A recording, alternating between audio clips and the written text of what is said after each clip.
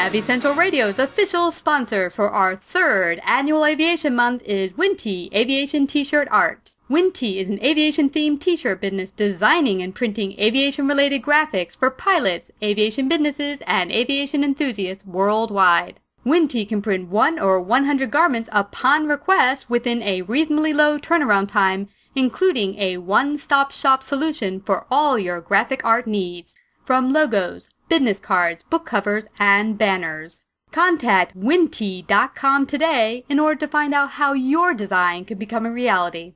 Get ready and start your engines for our third annual Aviation Month on Savvy Central Radio, where 8 aviation businesses share their knowledge and wisdom. For your chance to win an official Savvy Central Radio third annual Aviation Month t-shirt, like our page at facebook.com/Savvy Central Radio.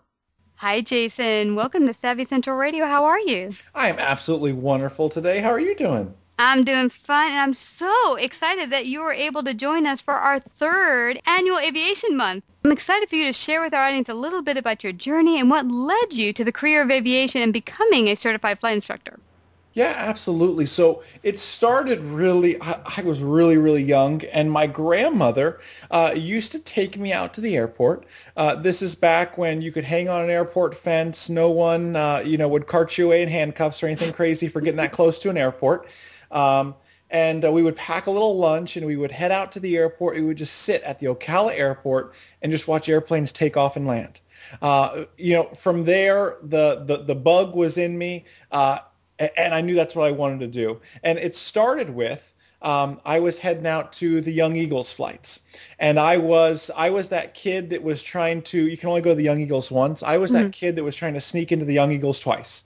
Oh, maybe this guy won't recognize me, and I'll go and I'll get another ride, and I'll jump around back in line again. And I continued to. I was just that kid, that squeaky wheel that got the oil, out at the airport, who was always trying to bum a ride off of somebody. In high school, our high school is about 2 miles actually from the Ocala airport, and I used to skip class and head over to the Ocala airport and take flight lessons. And my flight instructor used to always say, shouldn't you be in school today? I said, no, today's a half day, don't you know? I was a bad kid in school, but I loved aviation. And I knew if I wasn't going to pay attention in school, I sure had to take aviation somewhere. And we're very fortunate to have done that so far and continuing to do that. Wow, and wouldn't you know, today you're a tremendous teacher, and here you are bumming out of school. Isn't that ironic when you say it that way? Thanks a lot. Jeez. But it's funny. You're an amazing master teacher, but Sure. It's because you were focusing on your passion. Sure. And what I love about aviation, it's got all the elements that you learn in school. I mean, it combines mathematics, it combines critical. You're using your physical body. I mean, there's not a part of all the different parts of, you got to read as well. You got to read the checklist. Sure. There's so many aspects of what you learn in school that you actually apply when you're in the cockpit. Mm-hmm. Absolutely. Yeah, and I'm hearing your story here and hearing how you hustled and were trying to bum rides and going to the Young Eagles, yeah. Young Eagles and trying to get up there as many times as you can. It must have been really hard for you to get started with flying lessons. How did you do that being so young? I mean, how did it work out for you? Yeah, well, starting out, 16-year-old, 15-year-old kid. I mean, I started lessons even earlier than that in some cases, looking back at my logbook. I used to go up to the flight school owner and say, listen, can I wash your airplane in exchange for an hour of flight time? And if you've seen airplanes in Florida, as I'm sure in New York in the summertime, they get real dirty. So that was no problem. I used to wash airplanes. I used to wash the flight school owner's car. I mean, anything it took to get flight hours. And it's funny. Now I find myself in that same position. Now I'm that person that these kids are coming to saying, hey, Mr. Jason, if I wash the plane this weekend, can you take me up? And I'm like, the airplane's going to have to dry after you wash it. Of course we're going to take it flying, So we take the kids up and try to, give back to the youth as much as possible, just as we got lucky, putting in that sweat equity and saving and being smart about going about your flight training as well. Yeah, I like that you mentioned this, Jason, because I've heard a lot of complaining from people, I can't do flight instructing, it's too expensive, it's impossible, and young, old, middle-aged, whatever. often money comes up as I can't do this. But what's interesting is and I was telling you earlier that when I was in my 20s, I was obsessed with dancing, and it was flamenco that I was obsessed with. I was doing it every moment of the day that I wasn't working or hanging out with friends or doing whatever. And there came a time where I could not afford the $150 worth of dance classes I was taking a week. Wow. And my dance teacher came up with a wonderful proposition. He said, I need my house cleaned. Would you do it? And I said, well, heck yeah. Of course. So I got a whole week's worth of dance classes for cleaning his house on every other Saturday. It was a totally rockin' agreement. So, Yeah. I mean, anyone out there who says it's impossible, there's different ways to go about it. I mean, this teacher was really smart. I mean, he had me cleaning his house. He had another student making him dinner and cooking him meals. I was like, That is funny. keep that in mind, Jason. Exactly. I'll have all the chores done before Ashley gets home. You know? You might even have a babysitter out there. Exactly. I like that idea. I like that idea a lot. Well, and one thing that really bothers me, Jason, is that a lot of flight instructors I've been with, because I've taken some flight instructing, is they're not in there for the passion of flying, or I should say teaching the student, but more for building their flight hours and moving on to bigger and better things in aviation. Yeah. And you're not like that, which is totally rocking. But how can students out there who are saying, okay, I want to learn to fly, but how do I know to find the best teacher? How do I go about finding a teacher that's out there for me and not building their own flight hours? Sure. And that's a fine line to walk too, because not everybody's meant to be a teacher, yet everyone becomes a flight instructor on that path, at least to the airlines, or to build flight time, really, unfortunately. And just a very quick plug, our newest book, and it's a free book, so it's not really a plug. It's called The Private Pilot Blueprint, privatepilotblueprint.com. And it's really what I wish I would have known before I started my flight training. There's so many things. Hindsight is truly 2020. And finding a flight instructor is one of those difficult things, because what typically happens is you march into a flight school and they say, hey, welcome. We'd love to have you. By the way, this is Joe. He just landed. He's going to be your instructor. Why don't you guys go start your first lesson? And you have no clue. Well, will Joe and I, will our personalities match? Will our schedules match? For example, I like to fly during the weekdays. I want to take my weekends off, relax with the family. I'm a Monday through Friday, preferably in the mornings type flyer. Now, if this prospective student, has a normal 9-to-5 job and can only fly weekends, I may not be the best flight instructor for them. We may not. I'm a very strong personality. I am a very high D on that disc profile. I may not jive with somebody with a similar personality. Two high D personalities would clash in a cockpit like that, especially when we're supposed to be working together as a team. So there's a lot of different things to look into. These flight instructors should be interviewed by you as the student. Don't ever march into a flight school and just be happy with them saying, here's the flight instructor, good luck, go have fun, see ya, hopefully 40 hours and a few $1,000s later with a license. Well, it doesn't always work out that perfectly. I like to ask questions like, to a flight instructor, what are your aviation goals? And if that flight instructor comes back and says, well, let me tell you, in about another 100 hours or so, I'm sitting in a Delta hiring pool one day waiting for the phone call. And you're thinking, oh, geez, you're going to rack up that time really quick. I could be just about ready for my check ride, and you're going to peace out on me. And I'm not going to have a flight instructor, and it's going to set me as the student back. You want to ask these kind of questions to see. It's okay for them to have airline aspirations. It's okay for them to have goals, but do their goals coincide with your timeline? So find those sort of things out. You conduct the interviews and ask questions like what their goals are, what their schedule is. Talk about their pass rate. Any flight instructor who tells you they don't know their pass rate is lying to you, because truly the FAA will crack down on a flight instructor if they get lower than an 80% check ride pass rate. That instructor then has to go up for remedial training to make sure that they're even fit to teach these students. So flight instructors keep a very close eye on maintaining it above that 80%. So every flight instructor knows that number, trust me.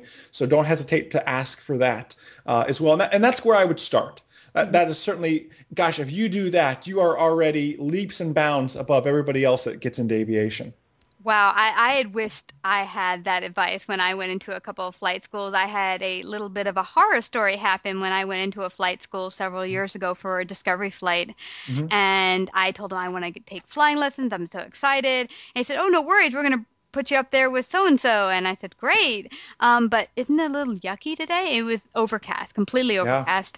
And they said, "No, no, no. Planes go really fast. We'll bring you to another state and we'll practice there." I'm like, Well, "Really? yeah. Okay. Yeah. Well, what do I know?"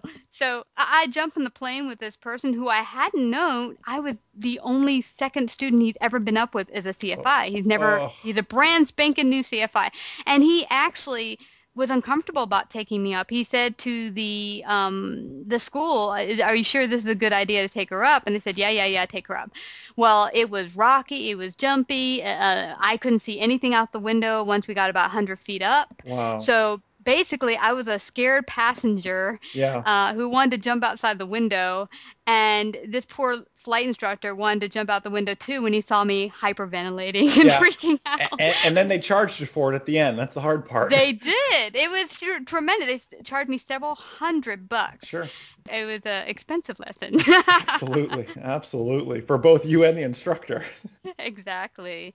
So, Jason, I'm curious. You are a business owner, a flight instructor, and you have a wonderful business, MzeroA.com, where you teach people how to fly and you put out amazing instructional videos. What has been some of the major hurdles or challenges you've come across in running your business, and how did you overcome them? Gosh, the hardest thing, obviously starting out is always hard, but starting out when I was an 18-year-old kid, had a little bit of, my business background was just trading time for money. It wasn't, I come from an entrepreneurial family, so it was always kind of ingrained in me. But I originally thought I would just be a flight instructor for some flight school. I became a flight instructor, and that same flight school came to me and said, "Jason, we're so happy you're a flight instructor. We want to pay you $11 an hour to work for us." And I thought, you have got to be out of your mind, because you were just billing me 35, I think as high as $45 per hour. And you're only paying these poor flight instructors $11 an hour, of that. That's just not fair. So I decided to strike it out on my own, which was a real scary proposition, at that point, because you have bills to pay, rent comes due, everything else. And I remember I had two friends that expressed interest in learning to fly. And I reached out to them. I said, "Listen, if you guys buy this airplane," it was a Cherokee 140, it was $25,000. I said, "If you guys buy this airplane, I will teach both of you to fly in it for free, as well as just give me the right to go out and find other students. I'll charge what I want for instruction, and whatever we make from the aircraft rental, we can split, amongst the two of you." And we did that, and they learned to fly. And I had student after student after student coming. I was 18 years old, making $35 an hour. I was in, hog heaven at that point. So learning the business aspect very early on was tough, but you have to think outside the box. I've always been an out-of-the-box thinker, from washing airplanes for flight hours to convincing two friends to go buy an airplane. You have to think differently. You can't think how everybody else thinks. Otherwise, you're just no different. So thinking outside the box was, but it's scary to do that at the same time. So there was a lot of hurdles. I mean, we could have an Excel spreadsheet full of every hurdle we went through, but really, starting out and taking those leaps of faith were what was really, really difficult, but so rewarding when you look back on them. Geez, how many, almost a decade later. Yeah. Wow. And you mentioned a couple things that sprang out for me: trading time for money, which interestingly, a lot of our listeners run businesses, and they're service-based industry businesses like yourself. And I find a lot of them coming to me and talking to me about how they're struggling because they're still in that mindset of trading their time for dollars. Sure. And it's a hard thing to break out of. And I'm guessing for you, it might have been a little bit easier, being you came from an entrepreneurial background, so you saw other options. So on the topic of trading time for money, I started doing ground schools, and I was doing, you're making $35 an hour instructing. Cool. You hear that number. I'm not really working 8 hours a day. It's engine running time. And then I started doing ground schools to supplement money, but I could only get, 10, maybe 15 students in a room at a time. And they paid their fee, and it was great. But I would only make as much money as the amount of students I could fit in the classroom. The size of the classroom is what held me back in trading time for money. So about that time, I had met my now wife, Ashley, and I had this idea to launch an online ground school, which is, now MzeroA.com. I said, I can teach this. People enjoy the way we teach things, but I can only reach 15 people at a time. How can I leverage this? And when I added the word leverage to my vocabulary in everything we do now to reach a much larger audience, that's when it clicked. That's when we began to start making, serious money. When we begin to leverage our time. Still time for money, but when you add that leverage to it, it made it huge. So we took our ground school from just 15 people in a classroom to take it online to the masses, having students literally all over the world taking our ground school. And we're very, very, blessed to do that. Yes, and today's time has never made it easier to leverage your time and to and expand your business, because it just blows my mind that I've had clients in Belgium, and I'm like, wow, in this day and time, you can connect with someone on the internet or via like YouTube and connect with the masses all at once. Sure. And just to add something else to it, I kind of want to maybe take a step back about talking about major hurdles and stuff. Another major hurdle, and we talked about this before, is still in that time realm. A struggle for me was like social media. For example, my alarm would go off, I would wake up, and the first thing I would do is grab my phone and check Facebook. And I thought, this is such a poor way to start. Really, it's not only a poor way, it's kind of a negative way to start your day. Some of the things that get posted on there sometimes. So I began now swapping that out for, I wake up and I go straight to the office we have here in the house, and I plan out my day.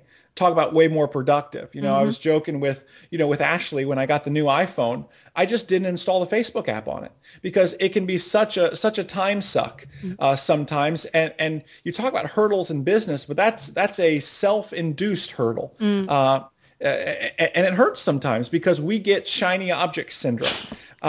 We get, oh man, did you see this cool new Facebook advertising technique? And oh geez, you've got to be, if you're not emailing people, you need to be emailing. And you can get so drowned in everything. And where we've really had success is just pick something and stick with it. We do a really, really good job. I'd like to think we do a really good job with YouTube. We have a Facebook page. We have a Twitter page. We have a presence there. We do some stuff there, and we're cool with it. We make a little money on Facebook, a little money on Twitter. But where I really want to shine is on YouTube. I want to learn a niche, an industry. In that case, it was video marketing, and dominate it. And that's what we, set out to do. So pick something, stick with it, and don't fall into the shiny object. Oh, did you read this new book? We do just-in-time learning. When I need to learn something, then I'll find the book, and I'll breeze right through it, using Audible or something like that to get through a book very quickly. But other than that, I try not to engross myself in all these new tactics all the time, because everything's so changing, and everybody thinks they have the best this or widget or whatever. Those are really awesome points, and I'll tell you why. I got a call from someone this week because I've leveraged and used podcasting to explode my business, and I never would have thought where it could take me, but I really don't play too much on all the other social media. And it's funny when you mention this, because early on in social media, I joined a business group online. It was a women business group, and the women would come on and share their struggles in their business. And I thought, this is great. I'll learn from other women, what their problems are, how are they handling it. Well, it kind of became the complaining area where people would just talk about, oh, it's so hard, or I'm having this or that. It just became wah, wah, wah, wah, wah. And I realized I was spending up to 3 hours a day talking to these people, and they're awesome people, but we weren't moving anywhere. No, you got to surround yourself around those life lifters, I mean, you never want to be the smartest person in the room either. No. That's for sure. Yeah, but I like that tip of really picking something and then going with it, whatever that social media or that tool will be for your business in particular. Absolutely. So as you've gone through your journey here and building your business and becoming a master flight instructor, what has been, like, you would say, like the most important lesson you've learned so far that you could pass on to our listeners? Gosh, most important lesson. I mean, most important lesson from, flying standpoint and from a business standpoint, and the two go hand in hand. Flying is all about preparation. There is so much work that goes into just one simple flight hour, one simple flight lesson. And I think the same is true in business. There's a lot of prep, but sometimes you just have to get out there and do it. In aviation, you can read every aviation book you want. However, there's a big difference between what happens in the books, what happens out there in the real world of aviation, and you have to get that real world experience. And in the business world, it's the same. I can read every business book I want, but until I get out there and actually do it, and certainly apply some of these things, that are happening, you don't. I don't want to say you don't have a clue, but I mean, truly, it's such a big difference between real world and book sort of stuff. I remember when I was I was in college.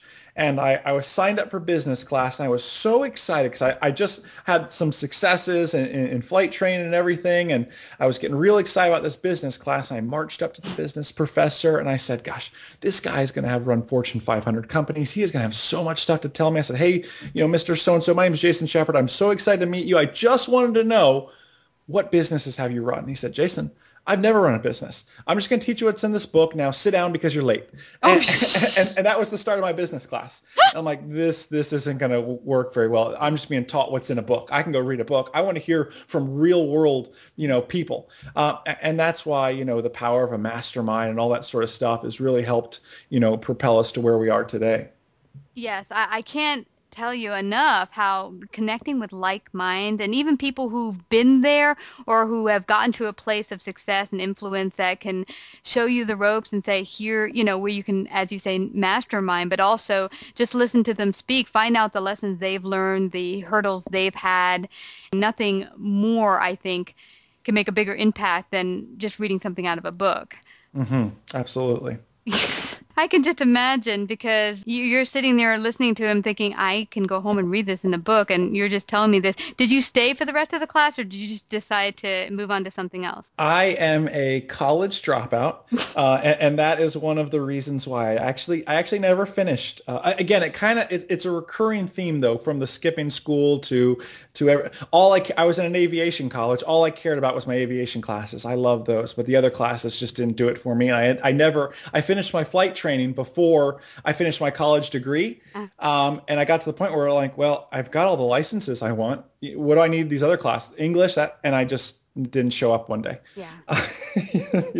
But there's plenty of successful people that never completed college, and I guess I'll hopefully be one of those stories. You're already one of those stories, Jason. I don't know. I got a long way to go, but it'll be all right. But yes, you are already there, and there's only upward. You don't ever want to think you're there. Yeah, I mean, because then the road is over. But I like your mention of being prepared. In aviation, it's definitely important, and in business as well. But it's interesting because, as you mentioned, you can't just get it from a book. It's like you hit the real world, and things you thought couldn't happen or you thought you prepared for, you were not prepared for. And sure. And I've had that happen with my partner who's a pilot, and we've gone out one evening and we think, okay, we checked the weather. It looks fab. Tomorrow rain's moving in, but we're good for today. We start out early. Wouldn't you know it? We go and have dinner and we check and the weather's moved in way earlier. And we're like, we're going to get our butts moving back in. And we get not only halfway home and we see straight in front of our path, we are covered in thunderstorms and we ain't going there. So we just had to land at the closest airport, which was pretty much closed. It was winter and it was East Hampton. And wow. I'd never been there before. And here we are. I didn't bring a change of clothes. We didn't bring food because we didn't think we'd be out like past having lunch or dinner and coming back home. So, and then we had a cell phone that wasn't fully charged. But do you learn these things when you're going to flight training? Not really. So it was interesting that after that whole experience, the things we learned to pay attention to, like, okay, make sure my cell phone has enough juice in it. Make sure you have extra cash, which we did, thank God. But it was just a tremendous learning flight. It was just so many different things that came up that really got me thinking, like, to plan ahead of time, things you wouldn't think could happen. Absolutely. So that's awesome. So what is on the horizon for your business in the coming year? Wow. So it, it's going to be awesome. And I have, geez, I could actually tell you, I got everything right out here in front of me. Woo. Stuff that's coming up. Actually, I met with our business coach today, and we were kind of going over some next year stuff. So I can't reveal a name just yet, but we signed a deal with a very large college. We're gonna again, the irony of this. I'll be Jason Schappert professor now. We signed a deal with a very big college to launch our online ground school as their exclusive ground school provider across 37 of their collegiate campuses in their aviation program. Again, this is the guy that dropped out of college, and now I'm going to be Congratulations. administering college classes. So I'm working with that. We just literally finished today, and if I sound tired, this is why. We just finished up a documentary that we're actually shooting, and we're trying to kind of break into that industry. Where can we've had so much success with our videos. Can we get away with a feature film type thing? So the title of it, and I haven't actually shared this with anybody, so you guys are the first to hear this. The title of it is called "Help, I Haven't Flown in Years." And it's the story of a gentleman who I'm helping get current again, or helped get current again, who hadn't flown since 1980. We're talking, I mean, a lot of rust to work off. So we have a full video and full production team that literally followed us around from waking up in the morning to heading to the studio, to heading to the airport, driving in the car. I mean, everything was captured on film, to sitting down in the restaurants, and really kind of captured his journey, our journey really, and getting him back current again. And we're hoping to actually premiere that sometime in January is the current goal. We actually have a few theaters here in town even interested in the prospect of it. And it's just, it's going to be a cool way to get aviation out to people who, may wonder, hey, how do I get into flight training? As well as, I know there's so many pilots out there that have started and not finished, or who became pilots and life gets in the way. Or in Bill's case, he had a spouse that didn't want him to fly. And that's something really big that's coming out that we're really, really I mean, a lot of work went into it. We shot over 100 hours of footage, and somehow we have to edit that down to about 90 minutes. So it's going to be a big task, but it's going to be really epic once it all gets said and done with. I can't wait to see it. It's going to be cool. Congratulations on both takes. That's awesome. Sure. And what are you going to do with the video? You're going to continue them, right? Oh, absolutely. Absolutely. We're gonna keep pushing forward with everything. And we're going to see how this documentary goes, but we've got some other stuff in the pipeline. We've just got so much stuff going on. Ashley and I are expecting a little girl in about 10 days, T-minus 10 days. So we just have so much happening in our lives. But, it's funny, too, having our first child. You want to talk about a swift kick in the butt to get working. You can look at any income statement of ours, and you can look at the month Ashley and I found out we were pregnant, and the income statement just goes up sharply compared to last year from there. Kind of like a nice kick in the butt. Like, I got a baby coming. Like, I need to start working harder. It's really, so if your business is struggling, I'm saying go out and have a child, I guess, and that might help. I don't know if that's good business advice, but Well, I know you guys will be awesome parents, and your business will continue to soar. And before we end out here, are there any last words you'd like to leave with our listeners? gosh, hopefully you're following your passion. That would be that. When you follow your passion and you work within exactly where you're intended to be, everything just falls into place. I'm not saying it's all easy. I'm not saying it's all, unicorns and rainbows or anything. I'm just saying it makes it a lot easier. So when those tough times do come, you're not questioning like, oh, geez, why am I on this job? When the tough times come, you think, yeah, this is tough, but man, I get to fly airplanes every day. Find your passion and work within it, and don't take the excuse that when someone says, "Oh, my passion is this," find a way to work within it. Maybe your passion is dancing. And you wonder, well, you can't make any money in dancing, Jason. Well, you'd be surprised coming from a guy who teaches about airplanes on the internet. I mean, how much more obscure of a niche can you get into? There's niches out there, and there's people looking for what you want to, the information you have, and don't hesitate to put yourself out there. And as you said earlier, Jason, there's, in this day and age, with all modern technologies, there's more and more ways to impact the world and in a bigger way than in the past. Absolutely. Just pick one and stick with it. Don't go the shotgun approach. If you want to be an expert at podcasting, go be an expert at podcasting. Video marketing, it doesn't matter. And then you can branch out from there, but become really great at something first. Awesome way to end. Awesome tips, awesome advice. Thank you so much, Jason, for coming to Savvy Central Radio and joining us for our 3rd annual Aviation Month. Thanks so much for having me. I appreciate it.